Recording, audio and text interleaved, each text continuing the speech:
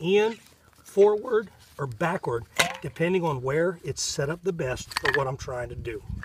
I don't want to move the spindle around my leg. I move my leg and my wrist around the spindle. So what you want ultimately is for right here where your thumb connects to your wrist to be locked in right here. If you're way out here, spindle is going to be all over the place, and that works against you. So the inside instep of your foot is going to be probably ½ an inch, maybe an inch, 3/4 of an inch from the edge of the socket. So right about there. Lock that mess in like yay. Now I'm going to make a tripod with my body. I want everything on my side, in front of me about 2 feet, behind me 2 feet, and everything to the side to be open. If not, you're banging your wrist on stumps and people and all kinds of stuff. You don't want anything getting in your way. See how I'm sitting? I'm not sitting back on my sit bones, on my butt. I'm up. I'm in the second stage of standing up from a sitting position. Like yay. Make sense? Palm the bow. Hold on to it. If you're holding here, you're making too much work for yourself. Palm the bow, and I like to put my thumb on the string.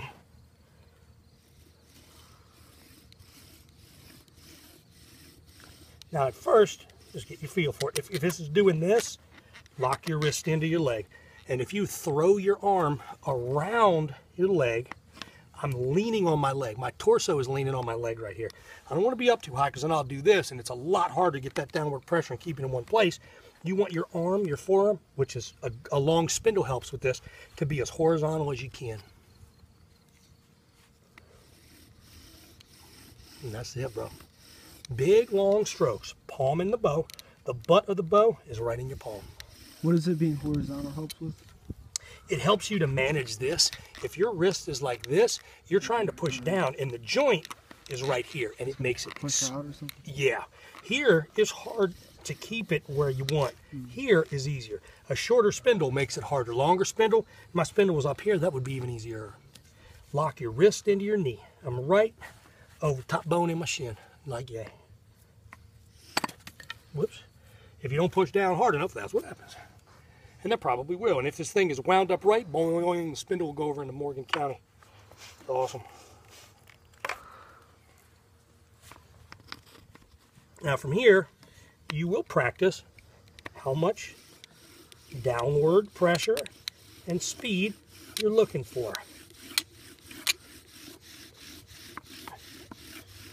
That's it, bro.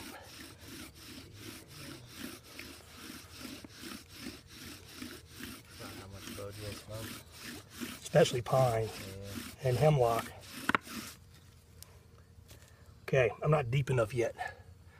Not deep enough yet. I would continue to go, and that's exactly the consistency of what I'm looking for. Maybe a little dark, but exactly the consistency I'm looking for until I've got that nice and clean burned in. Any questions?